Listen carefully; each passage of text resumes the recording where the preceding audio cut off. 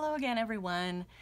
Continuing the theme of fountain pen related items storage, I am going to show you today how I keep some of my fountain pen related items in this little guy. This is a Style Choice pouch that I purchased off of JetPens. And I couldn't for the longest time find a use for it because it sort of has a weird setup inside, which I'll show you here in a minute. But one advantage to it is a little bit longer than your average pen case. So it is useful for the things I have in it. And these, I think, are actually paint. I was keeping this down in my art studio and it probably got some paint on it at some point. So it has two little zipper things here. And because of the way it's laid out, it's kind of strange. So it has these little pen loops up here to hold things. So I'm keeping my glass pen in its case up here. I'm also keeping the glass nibbed pen from Moonman that I got up here. I'm keeping my automatic pen here. And then this is a little pen case that came with the Franklin Christoph pen that I purchased.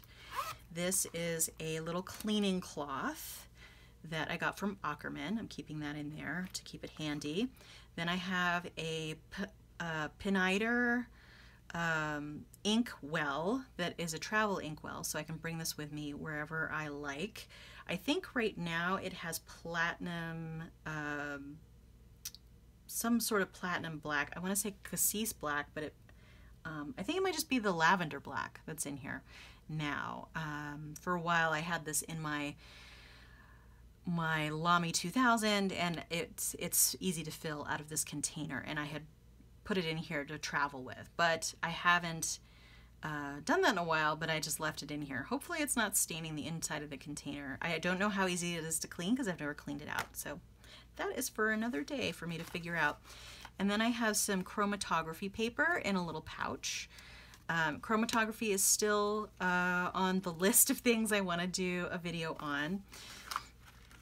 And then there are these little sleeves kind of down here. Oh, and this is the Goulet grip. This has a little rubber piece so that you can pull off the nibs on your fountain pen a little bit easier. And there's also some little metal foil, which you would try to get any debris out of your nib. You would essentially, what they say, floss the line in the nib with that to try and get it clean. And so I'll put that back in there. But as you can see, it's a little awkward to fit things in here because when you close this, I mean, these are obviously going to be taking up room in here, so you can't fill that all the way up.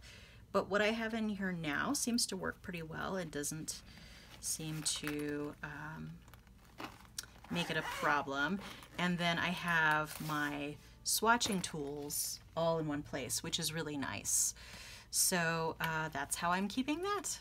All right, well, that was just really quick. Just wanted to show you that.